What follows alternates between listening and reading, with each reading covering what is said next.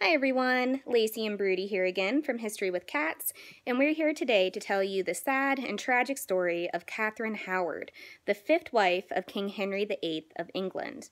Now, if you remember back to a couple weeks ago, Brutie and I posted a similar video on the phrase divorced, beheaded, died, divorced, beheaded, survived, which actually references the 6 different wives of Henry VIII. And as you might be able to tell from that phrase, Catherine Howard, his fifth wife, was unfortunately beheaded. But how did she get to that point? Well, to understand that, we have to go back in time to the beginning of Catherine's life. So Catherine was born around the year 1522, and she was actually first cousins with Anne Boleyn, who would go on to become the second wife of Henry VIII, and who was unfortunately also beheaded, which is probably why Brutie likes these stories so much. She's a really mean cat, and she does like to talk about her beheadings. So Catherine grew up in the household of the Dowager Duchess of Norfolk, who was actually known for pretty relaxed morals and rules, and Catherine actually had a relationship with a couple different men when she was living with the Dowager Duchess, and this is something that would come back to haunt Catherine later on in her life. But when Catherine was 17, she became a lady-in-waiting to Queen Anne of Cleves, who was Henry VIII's fourth wife.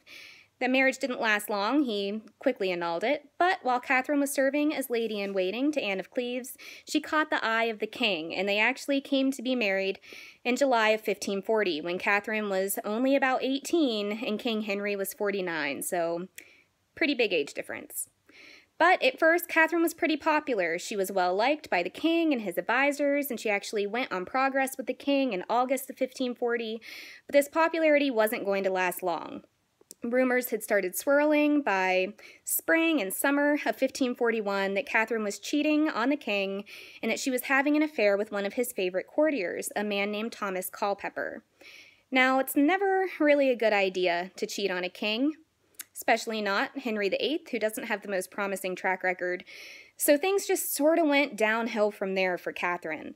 She and her 2 lovers were locked up and they were questioned, and this ended with her 2 lovers being beheaded and their heads being put on pikes on London Bridge, which Catherine herself was soon to be floating under when she was on a boat on her way to be beheaded herself at the Tower. And she was beheaded, unfortunately, on February 13th of 1542. So now you know the sad story and the sad ending of Henry VIII's fifth wife, Queen Catherine Howard. Until next time, it's Lacey and Brutie from History with Cats.